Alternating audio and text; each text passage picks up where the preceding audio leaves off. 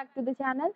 Today we are covering the questions and answer on ServiceNow CIS-SIR Security Incident Response. To find the complete list of questions and answer, please go to the playlist link provided in the description. Our team is working hard to keep the content up to date. If you find this video helpful, please let us know in the comment section. We really appreciate if you like and subscribe to our channel. Now, the question is, this type of integration workflow helps retrieve a list of active network connections from a host or endpoint, so it can be used to enrich incidents during the investigation. These are the options. Please go through. The correct option is option B. Next question is, Joy is on the SIR team and needs to be able to configure territories and skills. What role does he need? Options are option A, security basic, option B, manager, option C, security analyst, and option D, security admin. The correct option is option D. Next question is, why should discussion focus with the end in mind?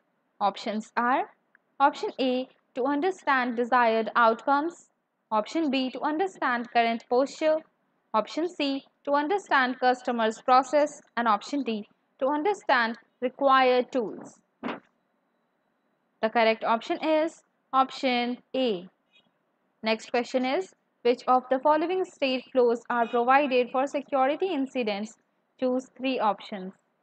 And the options are option A, NIST open, option B, SANS open, option C, NIST stateful, and option D, SANS stateful. The correct option is option A, C, and D. Next question is, chief factors when configuring auto assignment of security incidents are? Options are option A, agent group membership, agent location and time zone, option B, security incident priority CI location and agent time zone, option C, agent skills, system schedules and agent location, option D, agent location, agent skill and agent time zone. The correct option is option D.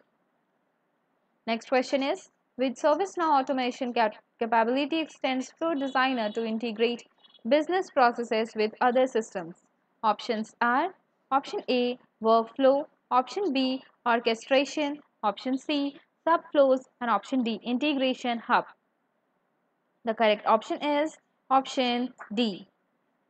Next question is, in order to see the actions in Flow Designer for security incident, what plugin must be activated? Options are performance analytics to security incident response, option B, security scope, option C, security operation scope, option D, security incident scope. The correct option is option C. Next question is, how do you select which process definition to use? These are the options. Please go through.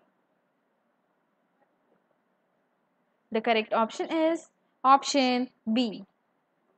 Next question is, what rules are required to add new items to the security incident catalog? Options are option A, requires the SNSI admin role, option B, requires the SNSI catalog role, option C, requires both SNSI write and catalog admin roles, and option D, requires the admin role. The correct option is option D.